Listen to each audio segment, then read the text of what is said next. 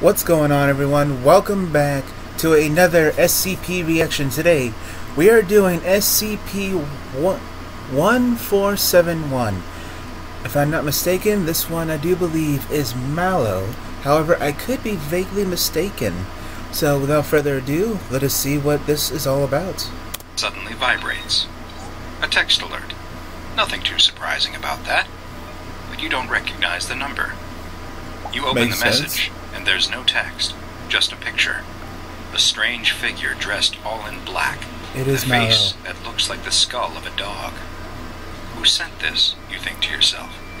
Is this a prank? You try to put it out of your mind and go about your day. The next day, there's another message from the same number. You open this one to find the same dog skull-faced creature staring back at you.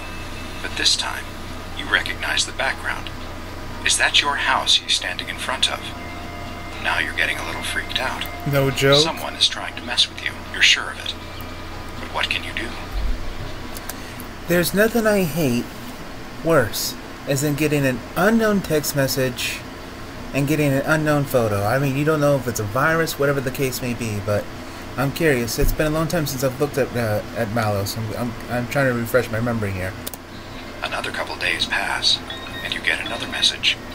You don't need to look to know it's that same number again. You've been getting plenty of these over the last few days. on the really phone. Scared now, and you run out of the house to your car. You've got to get out of here. You drive, and while stopped at a light, you decide to finally check this latest message and see what it is. It's the creature again, but this time, it's a picture of him sitting in the back seat of your car. You put your phone down and slowly turn your head. Hi, I'm Dr. Bob, and this is SCP-1471, also known as MalO version 1.0.0. It is MalO, okay. SCP-1471 is a very interesting anomaly that's not really a creature, or a monster, or even an object. It's a mobile app. It's 9.8 megabytes in size. It is freely available in online application stores where it's listed under the name MalO version 1.0.0. There's no developer listed on any of the stores, and it seems as though the app is somehow able to bypass the normal application approval process and appear directly on the stores for wide distribution. Once SCP-1471 is downloaded and installed on a device, there are no icons, shortcuts, or widgets like you'd expect when installing software. It also does not appear on program managers, and once installed, it seems there's no way to remove it. Within 3 to 6 hours of installing the app, the individual whose device it is will begin receiving mysterious picture messages. All of these images will have one thing in common. Somewhere in the foreground or background is a large humanoid figure with a canine-like skull for a head and long black hair. This creature has been designated SCP-1471 Sometime during the first 24 hours following the installation of SCP-1471, the individual's device will start to receive slightly different images from before. These images still always contain instances of 1471-A, but now the locations will be recognizable to the individual. These pictures will be of places that the individual regularly frequents, like their local grocery store, their school, or their work. These sorts of images will continue to be received until 48 hours since the initial installation has passed. At that point, the device will start to receive images of places that the individual recently visited, like an image of the restaurant where they picked up their lunch an hour ago. Just as before, all of these images have SCP-1471-A somewhere in them, as if it's been following them and wants them to know it. After 72 hours, things get even stranger. Now the pictures received by the individual will be of them in real time. They might receive a picture of themselves sitting on the couch, taking in that exact moment, except SCP-1471-A is standing right behind them. But when they look, can't see it. There's nothing there. It's as if someone is photoshopping in this bizarre canid creature, but doing so impossibly fast. Finally, after over 90 hours have passed since the app was installed, the weirdness reaches its peak. The individual no longer receives photo messages, but instead will start to catch glimpses of SCP-1471 in real life, either in their peripheral vision, in reflective surfaces, or in both. At this point, the individual afflicted will continue having visualizations of SCP-1471 in the real world, a result that so far has been irreversible. Individuals who have reached this extreme stage of exposure have reported that the entity appears to be trying to visually communicate with them, but none of them have been able to understand or comprehend whatever message it's trying to relay. Such was the case with a subject named William. William had first been exposed to SCP-1471 at 15 years old when his sister, Sarah, showed him an app she had downloaded earlier in the day. The app's description states that you will never have to settle for awkward feelings of being alone ever again. That MalO is an exciting and interactive experience that will keep you engaged and intrigued, and after just a few hours of MalO, you will soon forget all about those painful emotions of disappointment.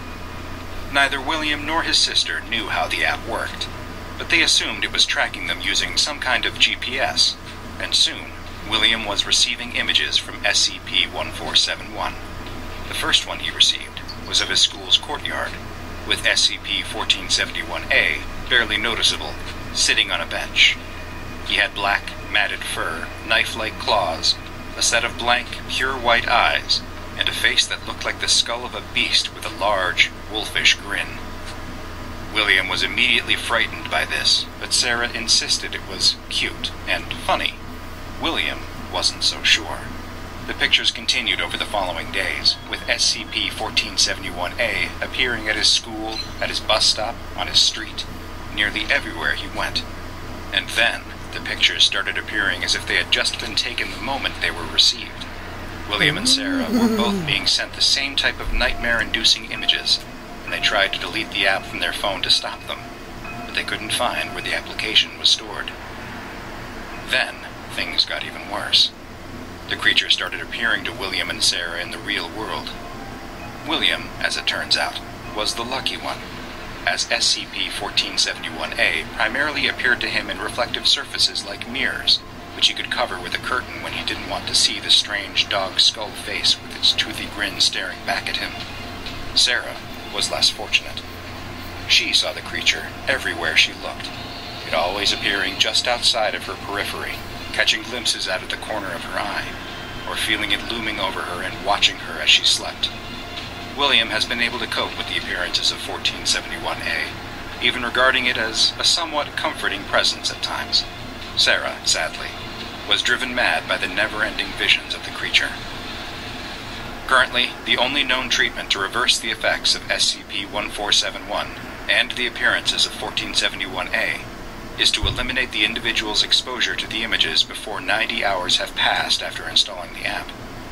Once those 90 hours have elapsed, though, it is too late, and SCP-1471 becomes a permanent presence in the individual's life.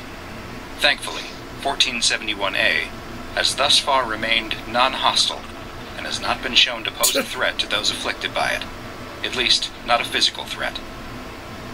All mobile devices that are found to have MalO version 1.0.0 installed on them are to be confiscated and analyzed for any potential information as to who might have created the application, as well as leads for other devices that may have been infected.